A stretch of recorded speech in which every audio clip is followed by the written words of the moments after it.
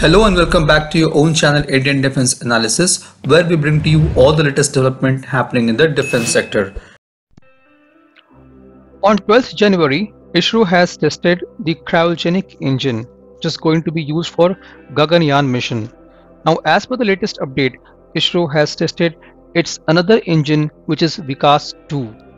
The test was conducted on January 20, 2022, in which the High Thrust VIKAS Engine for Gaganyaan Programme has been successfully undergone qualification test for a duration of 25 seconds at ISRO Propulsion Complex, Mahendragiri, Tamil Nadu. With regard to the VIKAS engine qualification for the Gaganyaan Programme, two engines have already undergone tests under nominal operating conditions for a total durations of 480 seconds.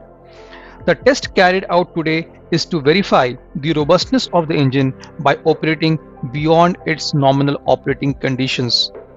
The performance of engine met the test objectives and the engine parameters were closely matching with the prediction during the entire duration of the test. The rocket which is going to be used in Gaganyaan is going to be GSLV Mark III launch vehicle. It is a three-stage rocket which has two solid strap-ons, a core liquid booster and a cryogenic upper stage.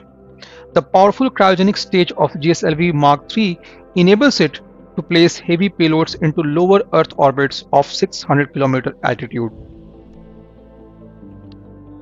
In stage 1, or the first stage, the rocket is propelled with the help of two solid strap-ons S200 boosters attached to the sides of the rocket.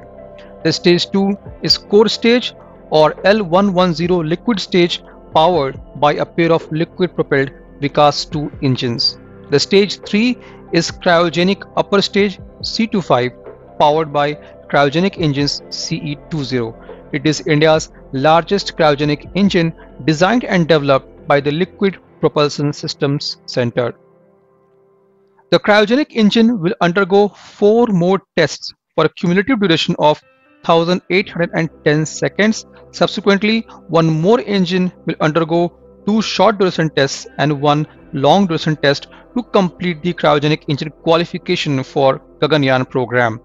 For VIKAS 2 engine, 3 more tests are planned for a cumulative duration of 75 seconds under varying operating conditions. Subsequently, another high thrust VIKAS engine will undergo a long duration test for 240 seconds to complete the VIKAS engine qualification for Gaganyaan Programme. Once these tests are complete, the GSLV Mark III rocket will be ready to carry humans to space as a part of Gaganyaan mission.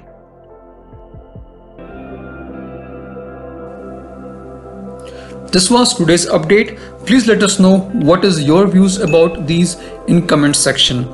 Feel free to post your comments and suggestions about any topic related to defense sector on which you want to hear from us. With this, I would like to say goodbye and Jai Hind, friends.